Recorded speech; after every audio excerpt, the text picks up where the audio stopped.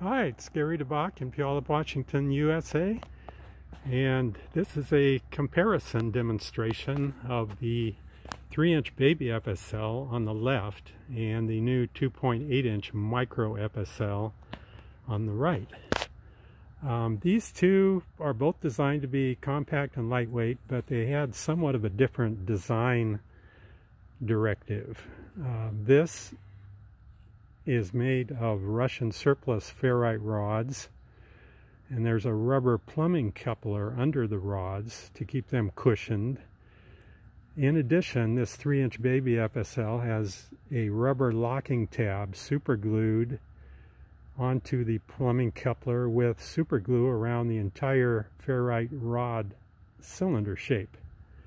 So as a result, this is slightly heavier, but it also has rugged function to keep it surviving in nasty environments.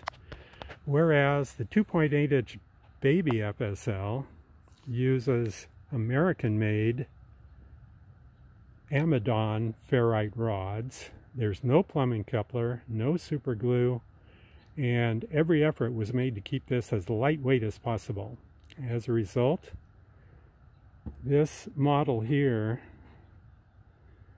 ends up with a weight of only 1.8 pounds, whereas this will have a weight of 2.4 pounds. Performance-wise, I'll let you hear the difference. I have a fringe station selected. This is KONA 610 in Pasco, Washington, which is off to the southeast from here.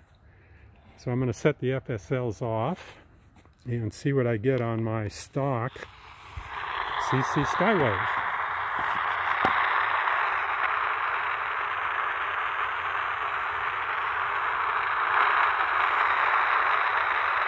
And when I'm maxing out the volume, I get nothing.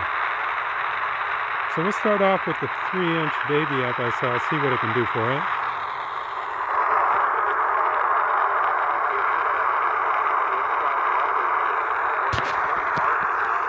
Let me tune it a little better.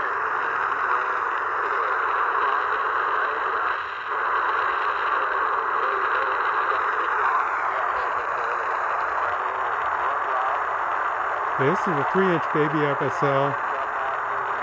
Boosted up a S0 signal up to about S7. And let me tune this in just one more time, get it optimized.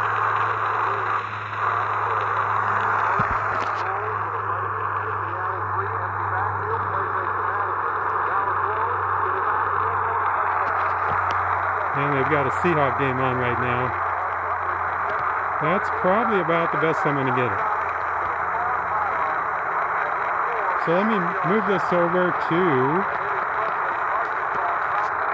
the 2.8-inch micro FSL.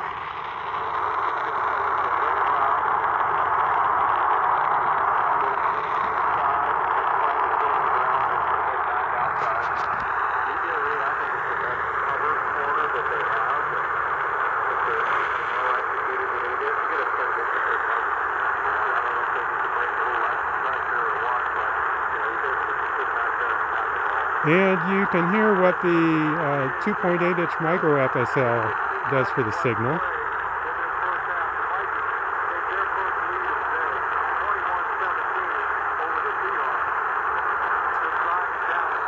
And you can form your own opinion. Here is the signal on the 2.8-inch micro FSL.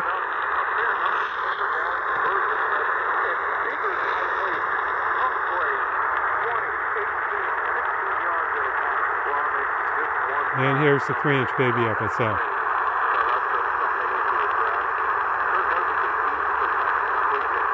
And once again, the stock radio.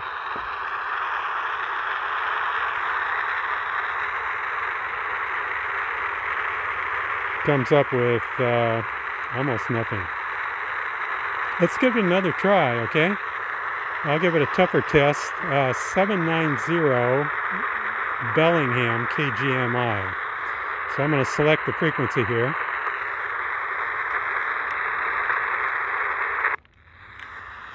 And Bellingham is north of here about 140 miles. So I'm moving my FSLs straight north-south.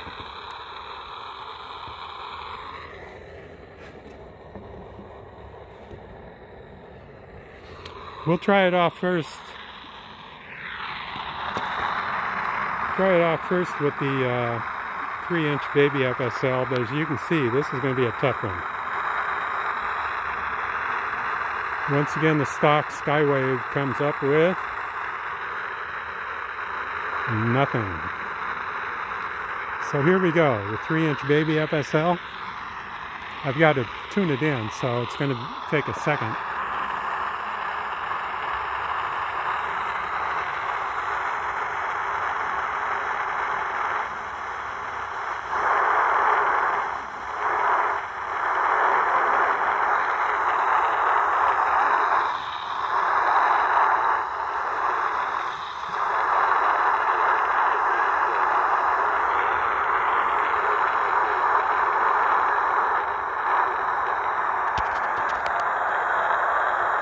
Okay, I've got KGMI now on the 3-inch baby FSL.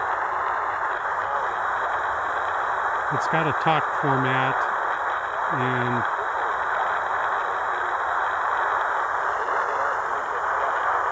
signal is boosted up from nothing up to about S4 on the 3-inch baby FSL. Let's try the micro FSL, the 2.8-inch now.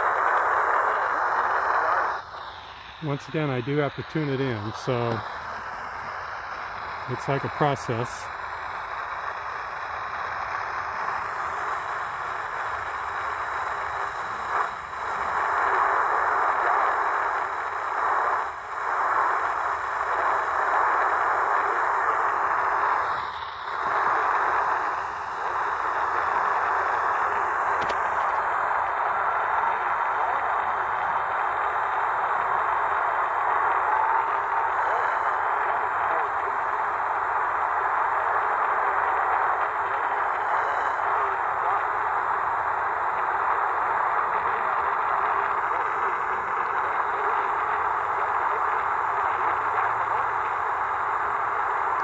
So now you hear the signal on the 2.8-inch micro FSL.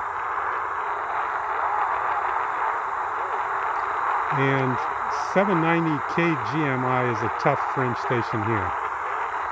But once again, the micro FSL gets it up to fairly readable level.